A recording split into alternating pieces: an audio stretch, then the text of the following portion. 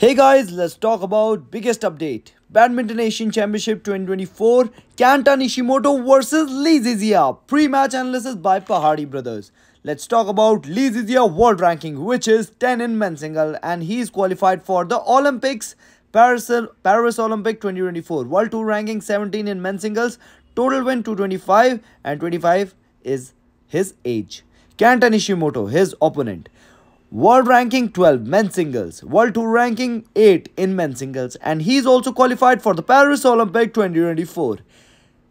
Total wins 238 and age 29. He is more experienced than Lee Zizia. Let's talk about total matches played by Lee Zizia is 300, 197 wins, 351. Total matches played by Kenta Nishimoto and 213 wins.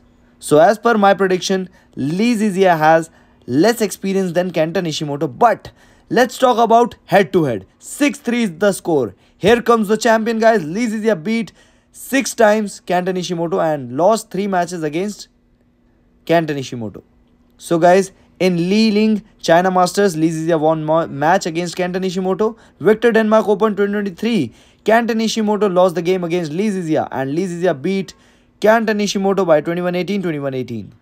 In Daihatsu Japan Open 2024, Kenta Nishimoto beat Lee Zizia by 20-22, 21-17, 21-19. It's very hard to beat Lee Zizia.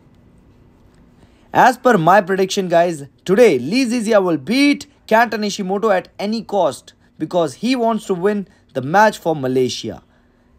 So in the previous matches already Lee Zizia will be the winner, and in few matches only Kenta Nishimoto won the match.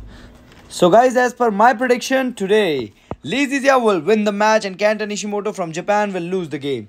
And overall, Malaysia will be the finalist, guys. What do you think? Please tell me in the comment section.